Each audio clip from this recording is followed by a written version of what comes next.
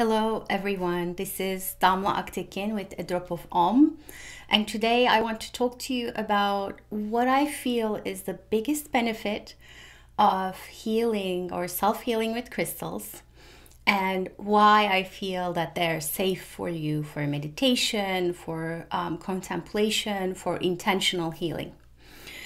So first of all, in my healing journey, I want to say that my journey with crystals continues to change and evolve. And every time I look at them, I am meditating with them, I'm learning something new. Every time I dive into a crystal healing, I'm discovering something new. But I want to give you what I feel is literally the biggest thing that they are here to teach us, or more correctly, we are here to learn from them. And when I mean crystals, I mean minerals. I mean the mineral kingdom, whatever composition and combination they may be in.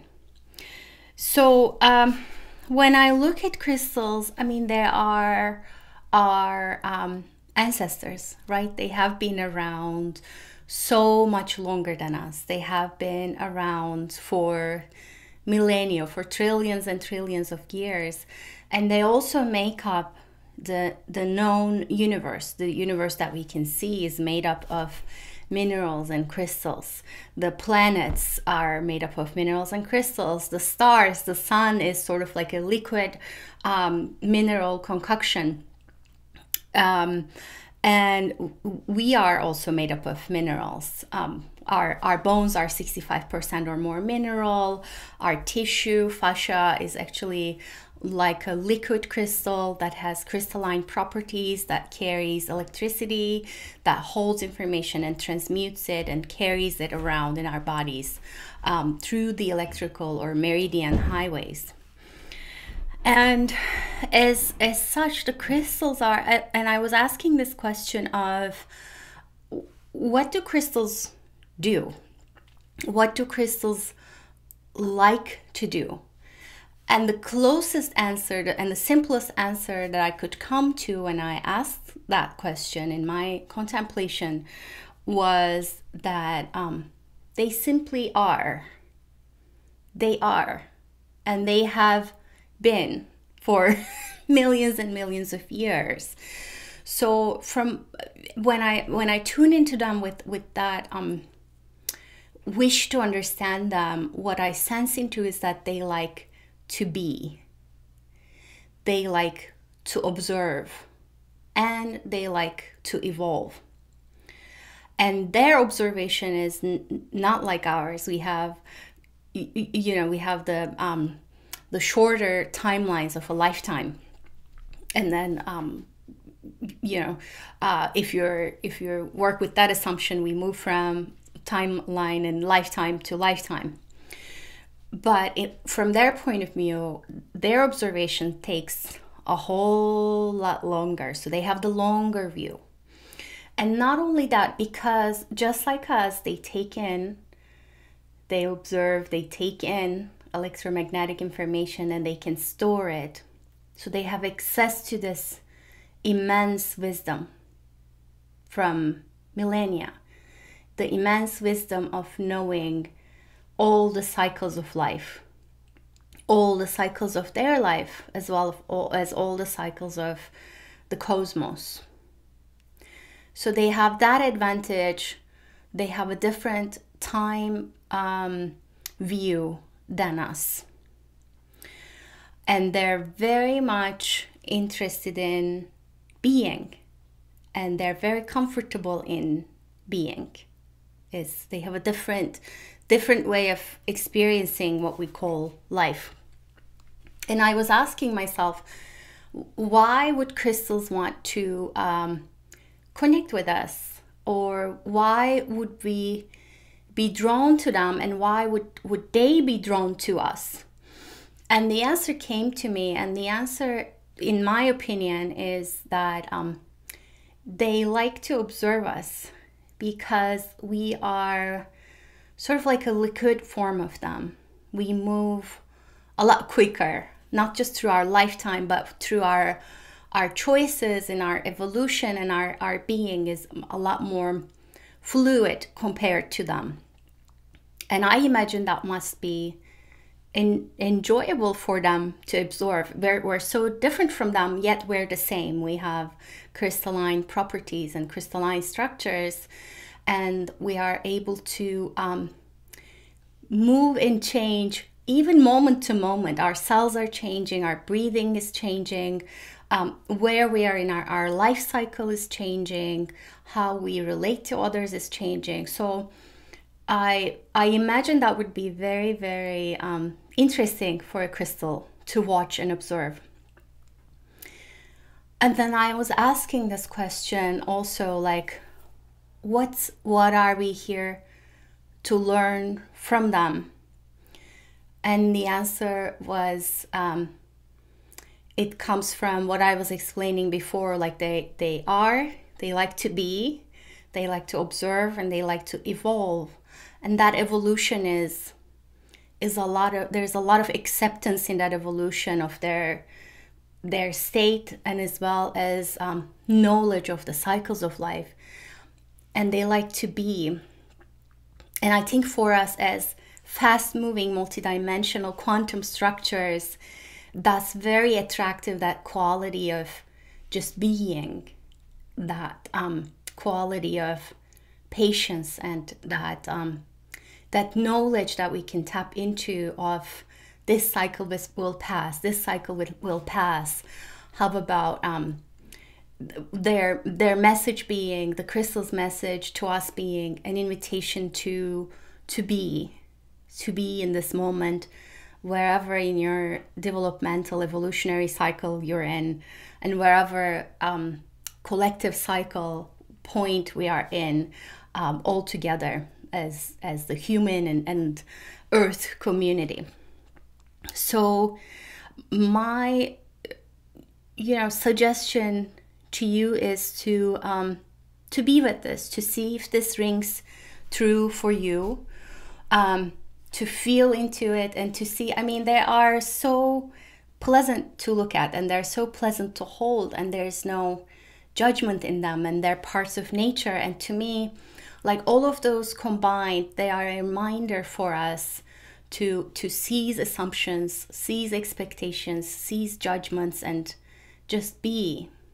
And there's tremendous relief in that just beingness, and there's trust in the cycles. There's also a sort of silent acceptance when you give yourself just 5 minutes of being with a crystal. So I want you to just feel into this, see if this rings true for you.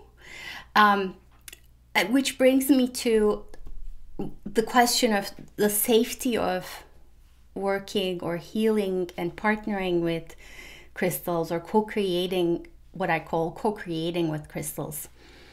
And to me, it comes back to the same question of what are crystals and what are they here interested in this reality.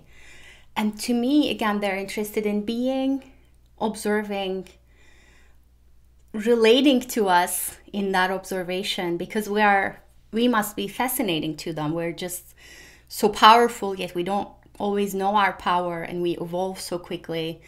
And they're also interested in evolution, but again, their timeline is much more relaxed than ours. Like, we're always in a rush. They're never in a rush. So we have a lot to teach each other and learn from each other. And in terms of safety, like when I look at crystals with this point of view, like I can't imagine a part of nature wanting to or intentionally hurting me. I should preface this by saying, in my years and years of experience partnering and healing with crystals, as well as assisting others in their healing as a healer with crystals, I have never had a negative or an adverse or a non-life affirming experience with crystals in particular. And my response to this is, perhaps this is my Aquarian openness to all things, airy and fun and unique. But it's also, I've never thought of crystals as non-safe. It's in the same way, like I don't look at a tree and think that that tree is not safe for me. Crystals to me are our nature. They're our building blocks. They are our ancestors. They're so much older than us, and they're so much better at us in staying connected to all crystals in the multiverse and all life. So it hasn't occurred to me to think that they may not be safe, and that has never been my experience. That said, can crystals, we talked about them taking in information, electrical information, can they take on other people's, other beings' intention? Absolutely. But I found that it's so simple. It's so simple to hold an intention of clearing them, and they're cleared. You just hold them through sage smoke and you say, may this crystal be cleared, and they are very, very open to shaking loose whatever doesn't belong to them. And I teach this in my online courses. I actually in all the crystal healings that I have in my crystal healing membership, there are protective measures in place as a healer. I sort of hold and create a gentle, loving container for you, so it's done for you. You can feel safe whenever you listen to any of these healings. But I also want to say that when you're clearing a crystal, just remember that it's not the sage smoke that clears the crystal. It's not the, you put it on the windowsill and the moonlight comes in. Yes, there's an effect, but it's more your intention. And if you approach them with a loving and kind intention of connecting with a kin, with a loving and gentle sister or a brother, if you will, because they are so much like us in terms of structural properties. They just have a different way of moving through life, a different pace than us. So if you approach them, what I found is that if you approach them with this loving kindness, you get that loving kindness in return. So I'm going to leave you with this. This is, again, my perspective. I would love to hear yours, what you feel is the biggest benefit that you have found so far about healing with crystals. And if you're new to healing with crystals, just go to adropofom.com. There's a ton of information there. And, this is an invitation to say, I'm ready, willing, and able, and I would like to try this connection with a crystal and see what I can learn, see what they can teach me, and see what they might learn from me and reflect back to me. So I leave you with that. Have a wonderful, beautiful day.